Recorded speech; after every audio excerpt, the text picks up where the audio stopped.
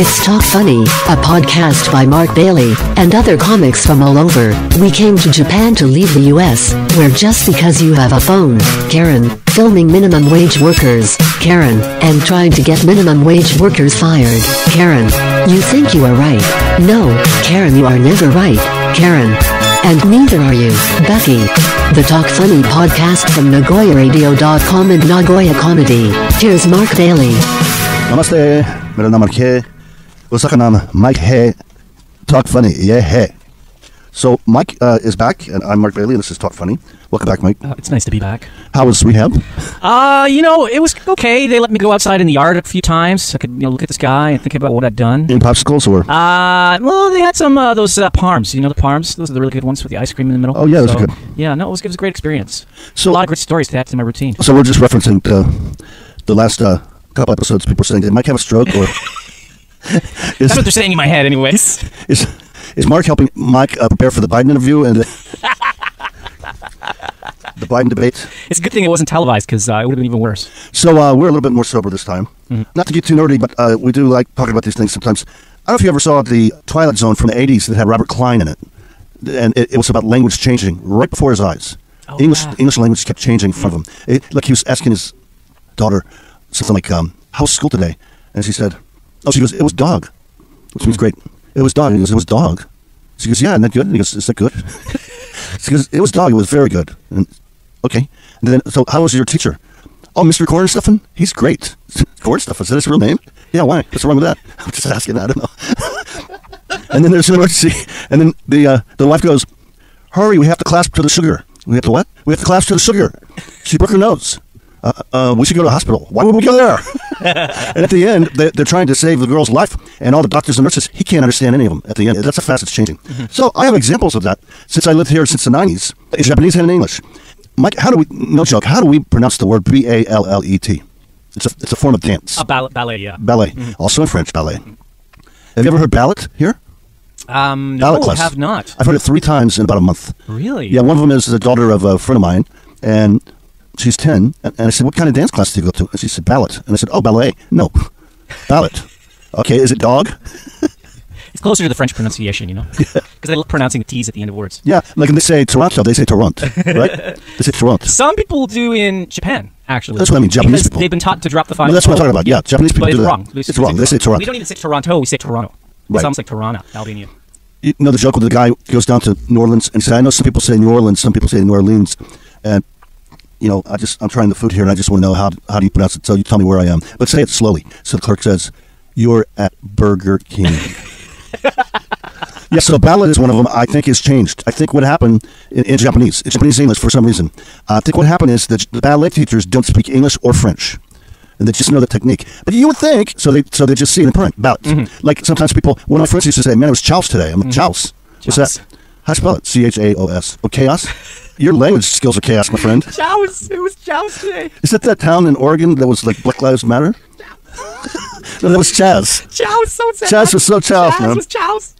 Chouse, it sounds like a dog or something. Like a chihuahua, chouse. So you can tell that's someone who's never heard it pronounced correctly. I had another one a long time ago where I sent to a Japanese superior, Japanese, I don't like using the word, a Japanese boss. He definitely wasn't my superior. And he insisted on writing in English. So I said, you told me you didn't get this report. It's the 3rd time that I've sent it. So I resent it today. And then he wrote back, there's no reason for you to be resentful. He read it as, I sent it 3 times, so I'm sending it again today. I resent it. I resent it today. Nice. So that's one example. Ballot. It's changing in Japanese English. Remember in the 90s, maybe you don't remember, but on radio I had to read announcements for safety driver ni narimashou. Let's be safety drivers. You ask your students now, they don't know what that means. They don't use it anymore. They listen to the radio now, ansen unten. Ansen unten. They just use the original Japanese. They don't say safety driver. I've asked students and I've asked teachers that they're younger than me, and they don't remember that in the 90s. So that's changed in Japanese. Another one is, like in English, cute used to mean bow-legged. Oh, did you know that? Yeah. I did not know that. Nice used to mean stupid. Oh, really? Yeah. So in the 90s, I don't know if you've ever noticed this change. In the 90s, the breed of dog used to be called Shibakin. Mm-hmm. Shibakin. And I used to make jokes saying, where do you want to go on the weekend? Shibakin.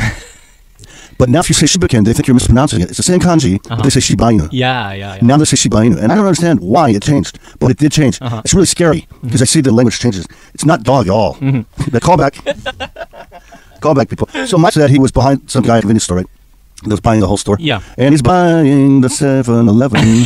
That's a parody I used to do in radio. Yeah. There's a sadness I feel when I look toward the veal, and my heart it is longing for chicken. There's a woman who knows that many stop blows, and she's buying this 7-Eleven. Okay. It's nice that at least the convenience stores haven't changed that much. Yeah. 7-Eleven still 7-Eleven. Are there any that have disappeared? Like Daily Yamazaki, there aren't very many left. Right. I see very few mini stops. A mini stop is also shrunk quite a bit. Okay, quick joke about something that's happening. My daughter was getting married, I think I mentioned before. Congratulations. Thank you. Maybe. I officiate weddings sometimes, and I'm kind of Jewy, catchy, Jewy kind of frugal. So I said, what would be great is, seriously, we could not pay some other fake minister, and I'll just do it for free. We don't want like Timmy doing it, I mean, you're not going to get a real religious... But Mark, it's not going to be a real fake wedding then. No. You're not going to get a religious person to do it here. No. We're definitely not getting a rabbi here. Definitely not a priest, and you got to go to do those classes for, you have to go to do classes and be taught by a priest about marriage, which is kind of interesting. Kind of like being taught by English by someone who doesn't speak English. You know what I mean? Yeah, good point. It's like getting a paraplegic to teach you how to ride a bicycle. Exactly. Now, this is how it should go. Yeah. So I said, think about it. If you actually don't want me to do it, I'm fine with it. And she goes, we talked about it. We don't want you to do it. And I said, I'll do your next wedding then. I'm sure she loved that. She didn't like that. No, she didn't? What? She didn't laugh. Did you get the death stare? Oh, I'm getting that a lot. We had Father's Day. It wasn't a celebration of Father's Day. It was Meet the In-Laws Day. Yeah. And they wanted to do it on a Sunday night. And, I got Mondays are bad days for me. I have mini coma. I'm in a coma by the time I'm done, Yeah. And you got to go way out of town, too, for that, right? Yeah. And this is in the middle of nowhere. And they said, well, we'll start at 9:30. We have dinner at 9:30. I'm like, I get up at 7, man. No, that's And I'm an old guy, and I go to bed as early as I can if I have 5 coma, in case I don't sleep well. And she said, well, it's always about you. It's always about you. And I said, actually, I had some leg pain. My thighs were just paralyzed for about a week. I don't know what happened. Oh, my God. Really hard pain. And I couldn't move them. I couldn't sit. I couldn't climb stairs. I couldn't walk. But I worked through all that. Oh, my God. So I had a walker. I showed up in a walker. She goes, always the drama. Always the drama. I said, no, my legs really hurt. That's why. Always the drama. And then she said, well, I'm glad you found time in your busy schedule to come. Well, very sarcastically. So I waited till the end, and nobody wished me happy Father's Day. Oh, so God. at the end, I said, so you're glad I came, right? By the way, happy Father's Day, Dad. Said no one at the table. And you put on your neck brace and you walked out. Yeah, I was going to bring a Filipino nurse, seriously, for the drama. I actually was going to do that. I'd have to pay for her taxi. And then she'd just be sitting around not eating dinner. Yeah. And then it's also weird, like, how do you know a Filipino nurse? She just comes whenever you got the things. Yeah, I mean, just someone in at the KFC, it does a trick. Yeah, this was Shabu Shabu. You know how much that would cost? Oh, God. I should have picked that up. All right, it's Mark Bailey, Mark Miller, and Talk Funny.